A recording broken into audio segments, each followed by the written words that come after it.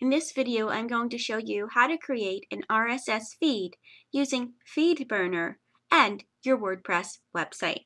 The first thing you'll want to do is to log into the admin panel of your WordPress website and click on Posts. Once there, click on Categories, and you're going to go ahead and create a category called podcast, podcasts, videos, whatever the content that you want to have your feed set up to. So basically, the step here is we're creating a category and naming it podcasts, videos, or something similar.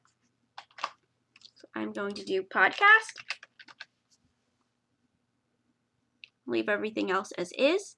Scroll down and click Add Category. And then look in your categories list and you'll see your category was created. You will then go ahead and create a new post for your podcast.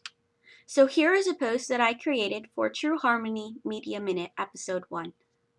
And in it I have all of the information about my podcast, some show notes, a link to listen to the audio file.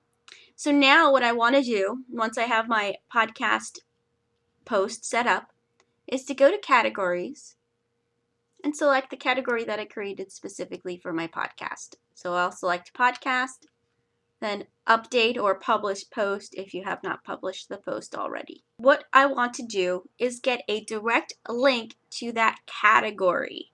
So meaning I want to get the link for the page that lists all of my posts for the category podcast.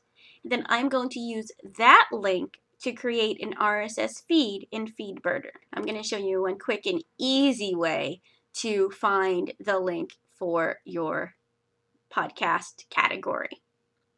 Go to your blog and make sure that your post is already published. Locate the post that has that podcast category in it, or if you have the category set up on your blog already, you could click on Podcast in Categories. So you would view all posts filed under podcast. Or if you don't have categories set up on the sidebar of your blog, just look for that podcast or that post that has podcast as the category. And here it is. So posted by Darlene Victoria in blog, True Harmony Media Minute, and podcast. So those are my categories for this post. And I want the direct link to view all posts under the category podcast. And I'm doing this to get the link. So now here is the link for all of my posts associated with that category called podcast. And I'm going to put all of my future podcast episodes in this category. Now that I have my link and my website set up, I can go and do the Feedburner part of setting up an RSS feed. Go to feedburner.com. and you will sign in. Feedburner is now owned by Google, has been for a while, so you can sign in with an existing Google account. If you don't have one or want to create a new one, you can go ahead and do that. So for the sake of this example, I'm going to go ahead and create a new account. So once you create a new Google account and sign into Feedburner for the very first time, it allows you to claim your feeds now, or you can burn a feed right this instant by typing your blog or feed address here. So what you're going to do is you're going to go back to that page where you found the URL for your category podcast listing. Copy it. So you can either select, right-click, copy, or just select it all and do Control-C on your keyboard as a shortcut. Paste it.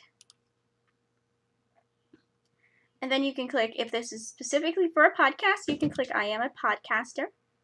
Click Next.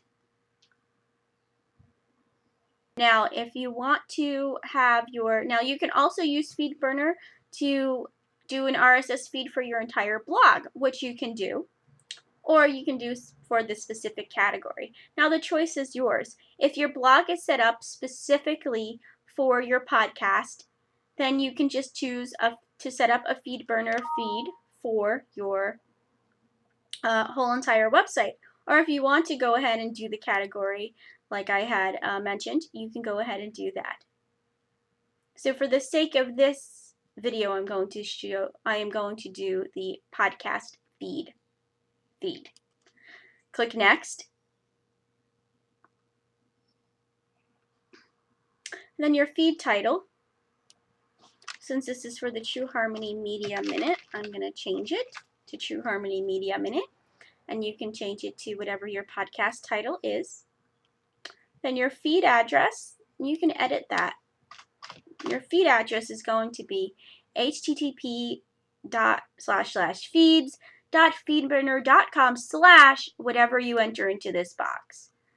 So I'm going to leave it as True Harmony Media Minute Podcast. Click next.